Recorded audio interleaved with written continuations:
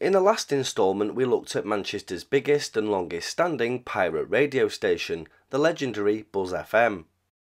If you followed the first episode, we looked at the home of Buzz, a terraced house in Old Trafford, which was the location of the studio for most of Buzz's life, a shed in the backyard. Shed number 1 leaked water and had to be ripped down. Interim studios were set up in Eric B's house, as well as a warehouse in Newton Heath, which was the location of a large DTI operation, and then later a new shed was built. We looked at a recurring transmitter location at Hornchurch Court in Hulme, but there were many other locations used to house Buzz FM's rigs. Some lasted days, others much longer, depending on whether the rig was stolen or if the DTI threatened the occupants with eviction. Today you join me and DJ Snowman, a long-time member of the Buzz Army in the heart of Manchester, as we continue our whistle-stop tour of studio and transmitter locations and tell you the definitive story of Buzz FM.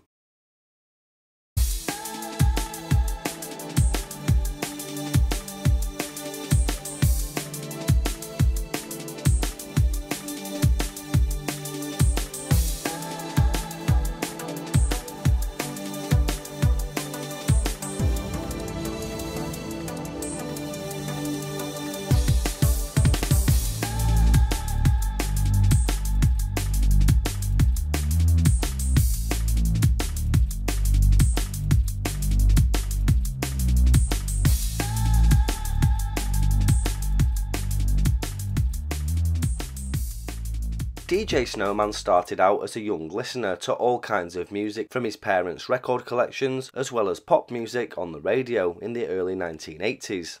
One evening while tuning around the FM dial, he started to notice radio pirates and liked the fact that they were rough and ready, amateur, and more importantly, they were local. The first station he picked up was Southside Radio in 1985 and became a listener of DJ Sam Brown's Electro Show. This was the first time that Snow had heard electro and hip-hop, and he was hooked.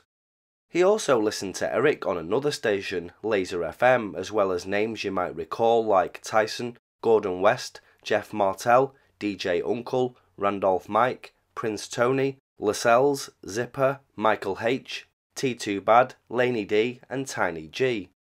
He'd write down the names of the new songs he was hearing and ask his dad for some money to go down to Woolworths to try and buy the records, not realising that he needed to find specialist record shops or market stalls that sold these genres of music that weren't yet mainstream.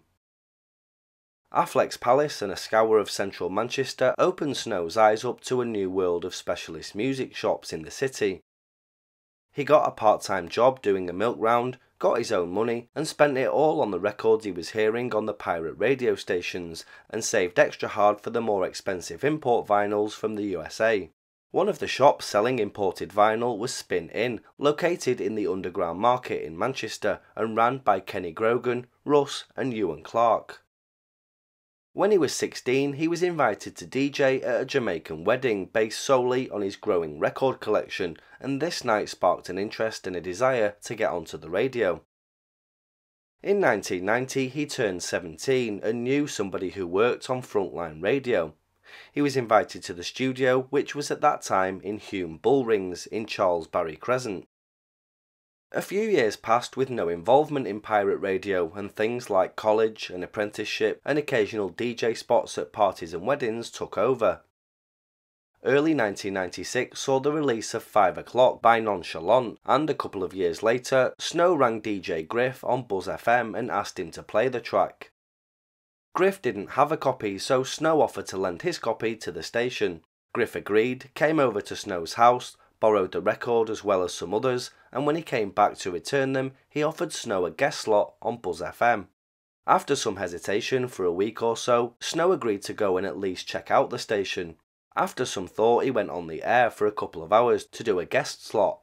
There was a few mistakes and errors, but it was enough to impress the station manager Eric B, who soon phoned Snow and invited him to come back. After this guest slot, Snow went on to North Soul, another Manchester pirate of the late 1990s out of Middleton's Langley estate. Snow did the Sunday morning show 9 till 1 after the station manager Craigie B offered him the slot. While he was there, Eric phoned up from Buzz and asked him to do the Friday night slot for a couple of weeks. One thing led to another, and Snow stayed with Buzz for 11 years. He went on to become heavily involved with the station, as well as its friends, the RSLs, who came on in the area from time to time. Snow ran the Buzz FM website, message boards and other forms of early social media, and became a lifelong friend of Eric B. So you join us first at Grenham Avenue in Hulme. This was home to the studio during 1996 and 1997 before the first shed was built, and it was used over a period of a few months. The site was an empty flat acquired from somebody that Eric knew, with the transmitter site either over at Hornchurch or another block, Duffield Court. This site was raided by the DTI and never used again. The next stop is Mary France Street, also in Hulme, home to a pre-shed studio on the second floor in 1998. The DTI arrived here one day when the station was on the air, but nobody was in the studio. One of Buzz FM's DJs lived on the ground floor, and the DTI with no warrant or police knocked on his door, but he didn't answer. The studio was in the flat upstairs, and as soon as word got out, Eric went to pack the studio away. The streets round here look very similar, and years later in 2005, Buzz was off the air due to a raid. Another pirate, reggae station ITEL FM, who had changed their name temporarily to Urban FM, was on the air covering for Buzz. Some of Buzz's DJs, including Snow, did a temporary stint on Urban FM. To do a show on ITAL Radio, but it was actually called Urban Radio, I think, at the time. Buzz had been busted, so the manager at ITAL Radio decided he would switch it up. I call it Urban, use all the same gear, the same studio, and we played like soul and R&B like Buzz did, because ITAL used to play reggae music. So still with reggae, but with soul and R&B and hip hop and whatnot. While Buzz was off, and one of the Buzz DJs phoned me and said he wants you to come and do a show. So do you want to come down to the studio? I'll tell you where the studio is. Take you down there and you can do a show. So I said yeah, okay, no problem. And I went down there, and it was the daytime. Went in this flat, went up the stairs, and the studio was in an empty flat up the stairs. And then did my show, finished the show, went off again. Got a call off the guy who ran it. I never met him, but I got a call off the guy who ran it. He said, yeah, I like the show, do you want to come and do another one next week and whatnot? So I said, yeah. So the next show he arranged for me to do was an evening show, and it was pitch black. And I'd not really took notice where the studio actually was, but all the streets looked the same on here. And I pulled up on what I thought was the studio, and I heard the DJ on air, so I thought, right, I didn't know who the DJ was, I just heard him, I never met him before, so right, I turned up there and I'm doing the next show. I knocked on the door of what I thought was the studio. This guy opened the door, and I just looked at him and went, alright, I got to thinking he was the next DJ. I just started to walk up the stairs, and then as I walked, I got about 3 steps up and thought, there's carpet on the stairs, there's pictures on the wall, the flat was empty. And he went, what the fuck are you doing in my house? I went, mate! I was like, shit, I'm carrying boxes of records at this point. I'm like, mate, I had to explain to this guy while I was trying to get ourselves at 10 o'clock at night. As we turned the corner onto Ayres Road, Snow started talking about a possible location for a station called Power Jam, another Manchester pirate. It wasn't long before our curiosity got the better of us, and we doubled back and noticed what we're sure was one of Power Jam's old aerials on the roof of this building, but we can't be certain. The shop unit is now derelict, but was in the late 1990s home to a Caribbean hairdressers, and the studio for Power Jam was down in the basement. The antenna appears to be some sort of end-fed J-pole with radials, but I can't be certain. This is our best guess at one of Power Jam's setup. Either way, its pirate days are long gone. Moving on, we come to Royce Court, also in Hulme, which was a temporary transmitter site in the late 1990s that was also raided by the DTI. At this time, the studio was at the shed at Eric's house and remained unscathed. Princess Court in Old Trafford was another transmitter location that was located in a top floor corner flat. Pretty sure it was the top left hand flat we're looking at now with the escape ladder above it, if you can see, right on the corner. That was the flat that the transmitter was in, and the aerials were up there as well.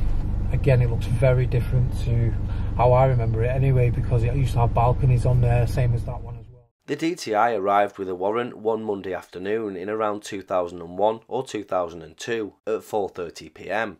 First Lady's crew were on the air back at the Shed studio, and Eric actually brought them along to Princess Court to watch the raid and subsequent confiscation of all of the equipment from a distance.